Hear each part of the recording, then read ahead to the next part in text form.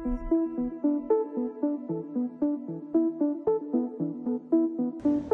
I'm Jiang, and I'm the Curator of Collections and Study Room Initiatives at the UNM Art Museum. Right now in the upper gallery at the museum, we have a show titled Cottonwood Tassels, Gustave Baumann's Prints, Proofs, and Process.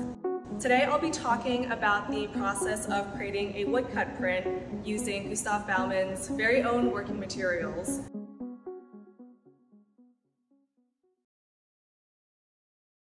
Woodcut printing involves three basic steps: drawing, printing, and carving. And Baumann was pretty exceptional for being a master at all three. So the first step is drawing. First you need to come up with a design that you want to be printed.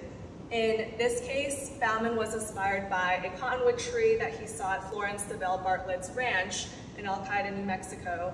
And he drew an initial sketch. If we look closely, you can see there are graphite lines and places where he's taken a pencil or a sharp edge to trace over this paper. He used these paintings to transfer to wood blocks by covering the backs with charcoal or carbon paper, just anything that can transfer the image, and then laid that painting over the block and traced over it with something to transfer the image from the design to the block. He traced over this with that mark and delineated everywhere that he would want to carve away. So that's how we get from the painting, the design, to the next step, which is carving.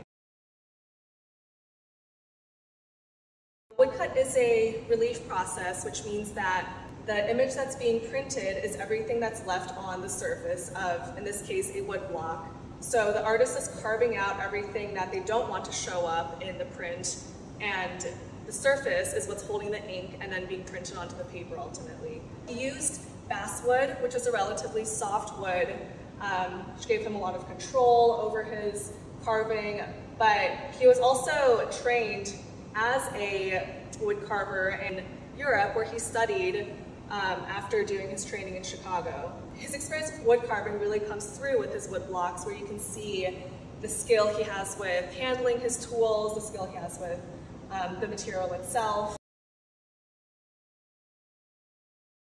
The next and final step is printing, but for Baumann and many other artists, printing was a more complicated, drawn out, and experimental process that first involves creating what we call proofs.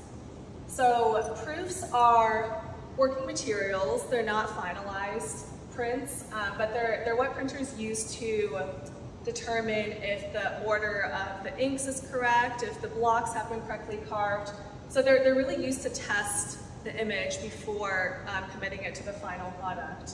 In this case, we have two trial proofs up on display. Baumann was using multiple colors for both proofs, but experimenting with different shades for each one of them. So for example, in the first trial, he is using this more purplish blue for the sky and a cooler pink for the trees, compared to the more coral pink and greener sky for the second trial. Neither of these actually look like the final version, so between these two proofs and what ends up being addition, he decided to use an entirely different shade of blue and pink entirely. What really comes out when you compare the two is that during the process of creating proofs and experimenting with these prints, artists are figuring out what works together, how the inks are laying over each other, and deciding where they want to move on to next.